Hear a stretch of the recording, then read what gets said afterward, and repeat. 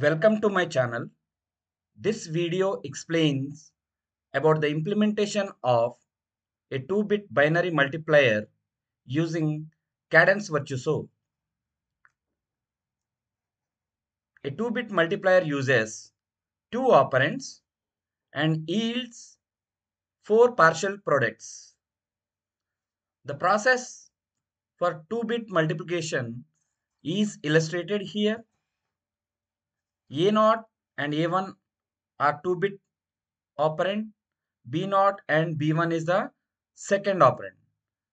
When I perform the multiplication, first A0 will be multiplied with B0, then B1. We get the result A0 B0, A0 B1. Then A1 multiplied with B0, A1 multiplied with B1. These are the two results. Then you add that these are the partial product. Four partial products are obtained. First partial product, and this addition of two results will give me another partial product including a carry. That carry has to be added to the final partial product to give fourth partial product. To complete this structure, I require four AND gates followed by two half adders. And these are the two examples that are considered for illustration.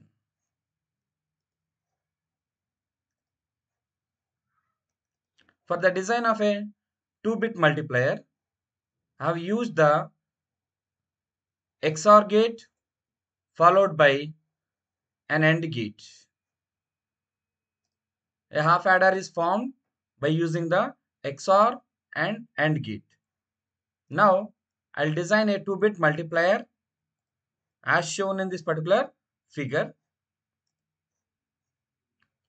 For that, I already created the designs of half adder. Get the instance of half adder. Two half adders are required, and AND gates rotate by using R. First partial product, second,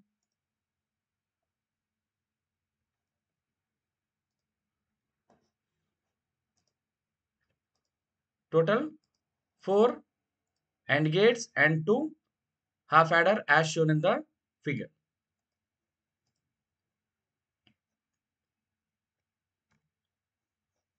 The first AND gate from this is found by using A0, B0, and that is the first partial product. Set the output pin as P0, P0.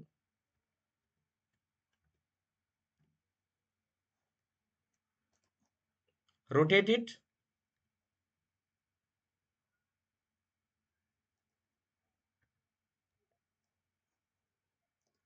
Make the connection.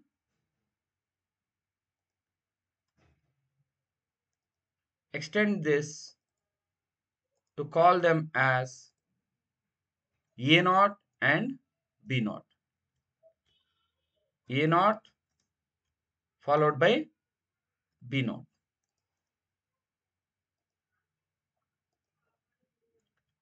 Then the next partial product is obtained by addition of two product terms through the half adder. So two AND gates are used.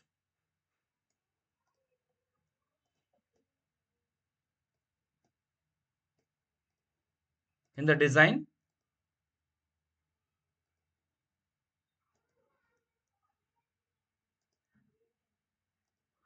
this yields the partial product number 2 and as well as a carry. Because it's a half adder, it yields a carry. So the carry will act as an input to the another half adder.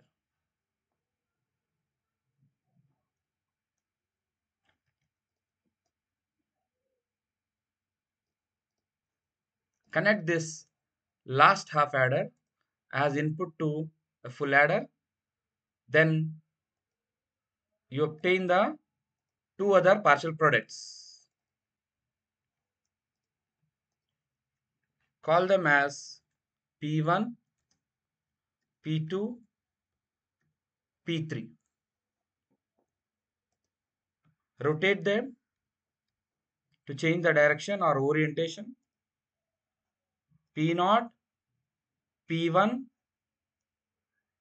P2 and P3. You'll get four partial products. So first partial product is A0, B0. Then you need to add A0, B1, A1, B0.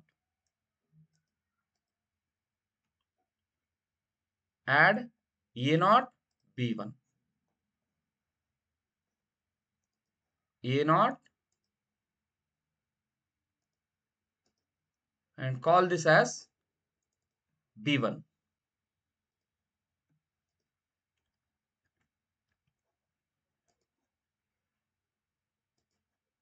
Then A1, B0. Already B0 is available.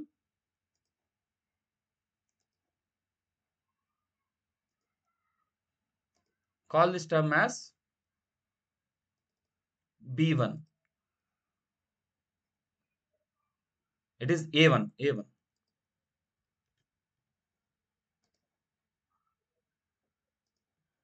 And these are two last. Observe that they are A1, B1. Extend the line.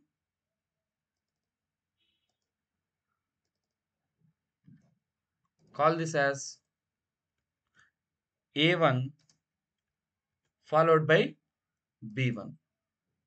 A1, B1.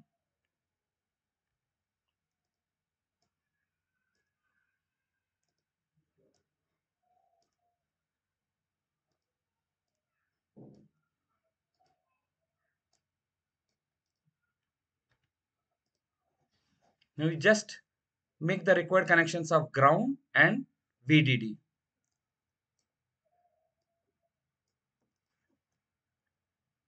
Connect the VDDs.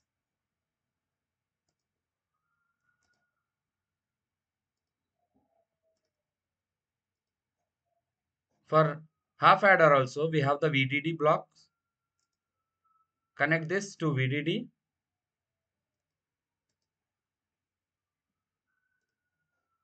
Now you make the connection for ground pins.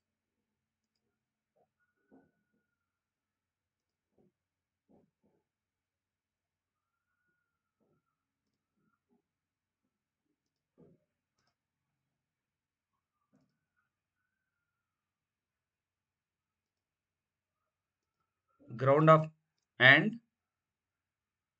ground for another and.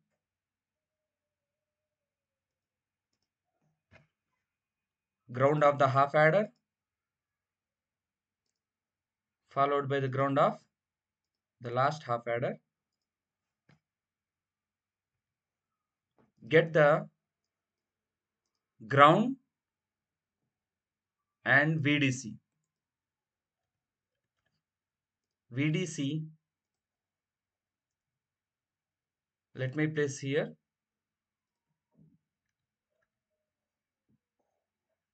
Change the properties to 1 volt. Provide the ground. Make the connection to the VDD. Similarly, provide the ground connection since all these are connected to the ground. Circuit designing is completed. Now you need to provide the inputs A0, B0, A1 and B1. So I have provided the or taken the pulse as an input. See the object properties of the A0. Duration is Pulse width is 5 nanoseconds, period is 10 nanoseconds, and voltage is 0 to 1. Similarly,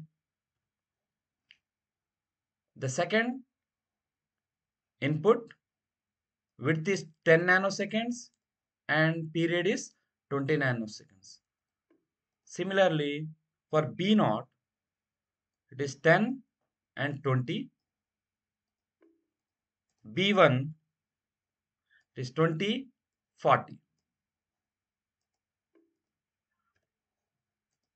So once the required connections are made, check and save the design. There are no errors.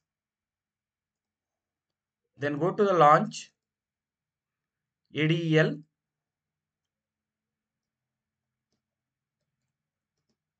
Choose the analysis as transient. I want to perform for 50 nanoseconds. Then select the operands, which are nothing but A naught,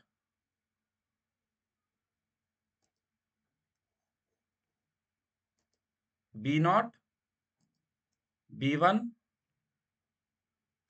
followed by the partial products.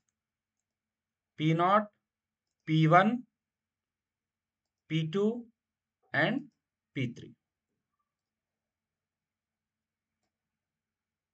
You have 4 inputs and 4 partial products. Click on OK. Analysis is completed. Then click on netlist and run.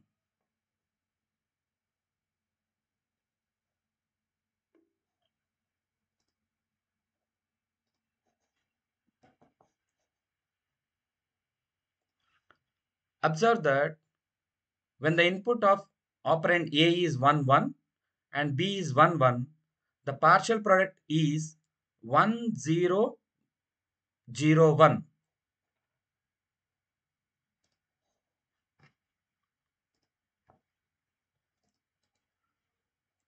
Let me change the graph properties.